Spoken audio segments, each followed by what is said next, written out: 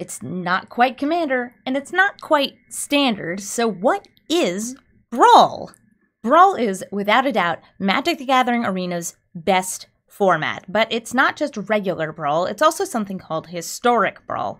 And I want you to know what those are, their history, how you can play it, and I'm going to tell you all about it in this video. So I'm a person who has been playing a lot of Brawl, and a lot of Historic Brawl, but I think we need to start with, what is Brawl? What does that mean? Brawl is a 60-card singleton format where you have 59 cards and one commander. Sound familiar? Singleton has a commander? The 60-card thing is new, absolutely. And what else is this? Instead of using almost every single card in Magic the Gathering's history, Brawl only uses standard cards. So if a card is legal in standard, it's probably legal in Brawl. There's always a few exceptions. For example, right now, Omnath and Pithing Needle are both banned. Omnath because it's very, very strong, and Pithing Needle because it allows you to hate certain commanders. Now, why would Pithing Needle be banned? It's because there's one other major difference between Commander and Brawl, and it's that your commander can be a Planeswalker, not just a Planeswalker that says this Planeswalker can be your commander. It's any Planeswalker that's in Standard. So this also follows over to Historic Brawl, which uses every single card in Historic, can use a Planeswalker or Legendary creature as your commander, but it has 100 cards, one commander, and 99 other singleton cards. There's also one other big difference, and it's the life total. In 1v1 Brawl, you have 25 life. In multiplayer Brawl, meaning 2 or more players, you have 30 life. There's no such thing as commander damage in this format, and it's really originated as a way to play, a fun singleton sort of game using cards you've already collected for Standard. This was not actually an arena format to start. It was a paper format. It turns out that when Dominaria released, they released so many new legendary creatures. In fact, I think every single pack had a legendary creature, including tons of uncommons, that this format was a great companion to it. At the time, though, very quickly after Brawl came out, a meta developed, and Brawl had to be banned, because it turns out that 1v1, where you have a repeatable way to turn your counter spells into filtering, it wasn't fun for anybody. So Brawl was the first ever ban, as far as I can remember, in Brawl. There's also, I think I forgot to mention in this format, a free mulligan. Very nice. Everybody loves to have a free mulligan. That's the same in Commander. And, I mean, if you're playing casually, you can take more than one mulligan. So Brawl was not that big of a format. Not that many people were playing it up until they decided to release the Brawl Precons. The Brawl pre-constructed decks came out at the same time as Throne of Eldraine. And because Brawl uses cards in Standard, the cards released for the Brawl pre-constructed decks were also Standard. A lot of you remember Corvold being a major player in a lot of Standard decks because, well, it wasn't printed in the set, but it was printed in Brawl, making it Standard legal and making it a foundation of the various sacrifice decks that ran it. It's still occasionally played in Jund sacrifice decks in Historic and Arena because it's just so strong. So there were 4 precons. You had Chulane, that was a Bant deck, a Layla in Esper. You also had Corvold and Sir Gwyn. That was probably the worst of them. She's still not that great. I still love her. She's a really fun deck, but I never quite get her to go off. That's the Knights and Equipment deck. These 4 decks came out, they had impacted Standard a little bit, and they had a launch into Arena. Magic the Gathering Arena actually did not have Brawl up until the precons came out. They first ran a test event where they said, hey, everybody has free access to these precons, come check them out. And then they launched Brawl as a full-on format where you could brew your own decks, where you took your favorite legendary creature or planeswalker and you built a singleton deck around them. That was way back in October of 2019 with the launch of Eldraine. That is, oh my gosh, that's over 2 years ago. Well, I mean, The format only came out in March 2018 with the launch of Dominaria, so it's really not that long ago in the grand scheme of things. It only took about, year and a half for it to come to Arena. That's not too bad considering how long it's taken for other formats, Pioneer, still not in Arena yet, to come to our beautiful digital platform. So this was a surprise launch. Nobody expected it. In fact, it was something a lot of people had been asking for because we love Singleton. I've played Brawl and Paper a bunch of times. It's not as good as Commander, but hey, when you don't have access to all of the cards in Commander, it'll do. It's great. This is the best format that people just don't play in Paper because there's better options. So, yeah, not very big in Paper. In fact, I would say at this point, with the Brawl precons being printed, there was a small bump in the number of players who were playing it, and then it tapered off into, well, it's pretty much a format that only exists digitally. And then the pandemic hit, and I would say that Brawl probably has a few people who play it in Paper. A few. If you do play Brawl in Paper, you should comment in this video's comment section and tell me what you play, because I want to know. I want to know who is out there maintaining and playing a Brawl deck, because none of my local stores have Brawl events, and it'd be kind of cool if they did, but I'll stick with playing it on Arena because it's a really fun place to play. So, surprise, now we have Arena Brawl. But then, we're starting to get bored. And occasionally, we start getting something even better than Brawl.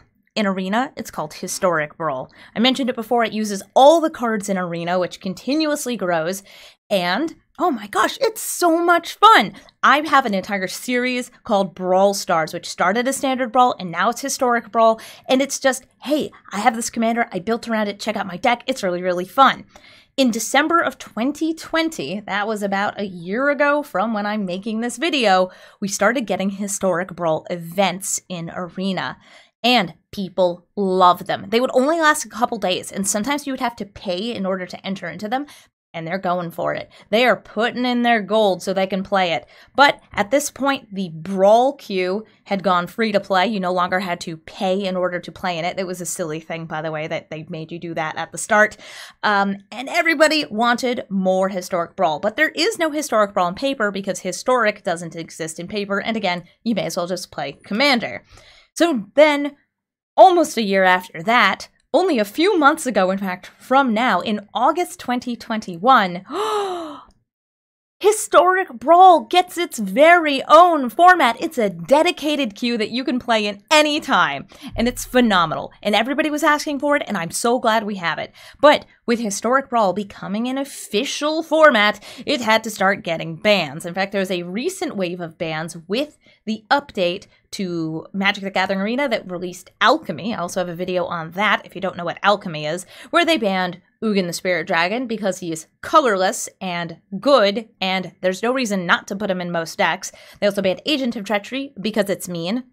That's really why. It's power level, stealing one thing, not that big. When you start blanking it or doubling its enter the battlefield effect, that's where it gets nasty. Field of the Dead, because Field of the Dead is not a fun card. It's been banned in a lot of formats. This is not unexpected. So you have bans, you have the format, and there's a little bit more to it.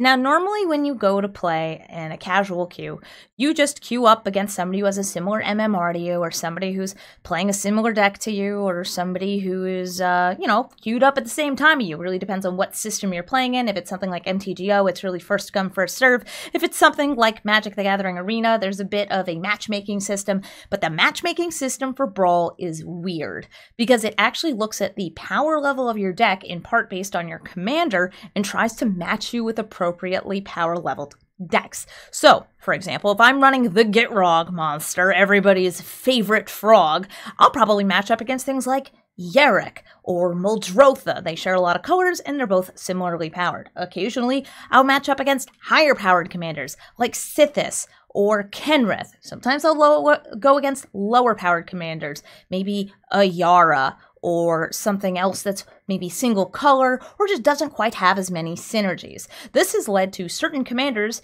being so high-powered that they only get matched against each other. It's kind of a fluctuating queue, but if you're a 5-color commander, You are in the Hell Queue. The Hell Queue is where the best of the best commanders are stuck only playing against each other. Now, this is a Spike's heaven and everybody else's personal nightmare. So if you're playing something like Essica or Golos, or even sometimes something like Sithis, Brawl, these other extremely good commanders, Vadrek's probably going to end up in there too, you're all stuck against each other. Now, this is a floating list, but we do know what most of them are, and sometimes I'll get people in my chat on Twitch who say, Amy, I keep matching up against Winota, and I'll be like, so what commander are you playing?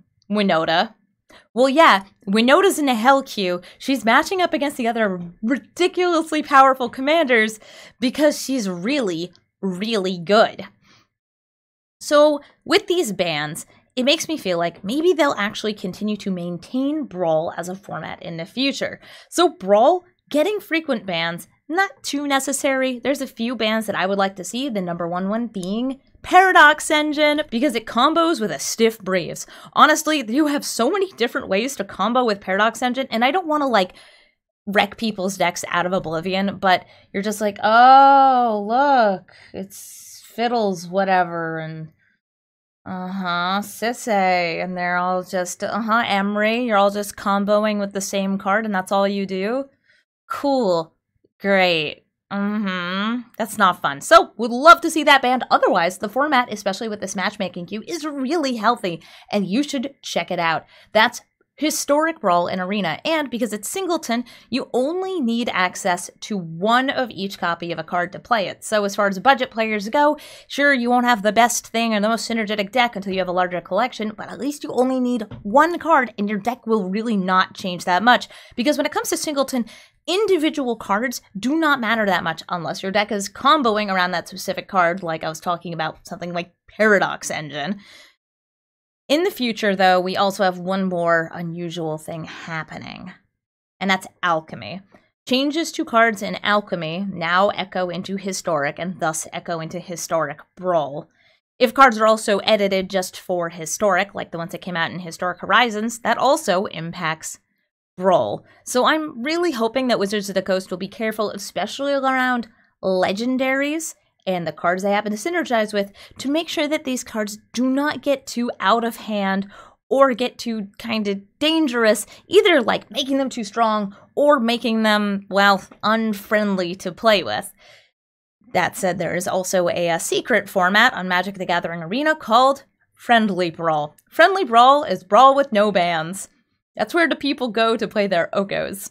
It's not a real format. You can only access it by direct challenging somebody, and Friendly Brawl really should be renamed Unfriendly Brawl. It's like, hey, what's up, Singleton with all the strongest cards? You can't stop me. Wizards of the Coast can't stop me. Nobody can stop me. Well, I hope after this video, some of you will take a minute to try Brawl and Arena. You are always welcome to copy some of my deck list. The entire Brawl Stars video series always has the deck list in the description, so you can check those out on my YouTube channel.